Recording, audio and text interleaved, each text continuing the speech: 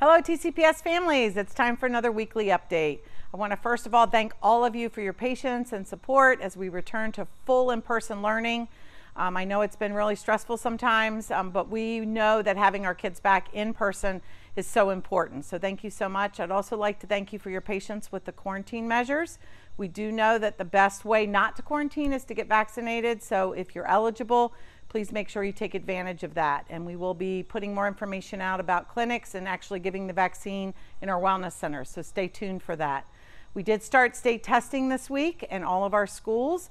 These tests are tests from last year, and they will really give us data within 72 hours, and we can use that data to plan instruction. So it's real important.